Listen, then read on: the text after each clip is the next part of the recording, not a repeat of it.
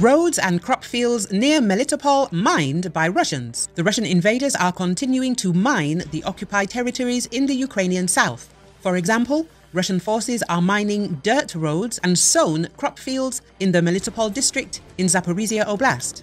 Ukrainian National Resistance Center reported it. In the temporarily occupied territories of southern Ukraine, in particular in the Melitopol region, the Russian occupying forces, with the help of special military equipment, continue to install mine fences right on the sown fields and, in some places, just on dirt roads.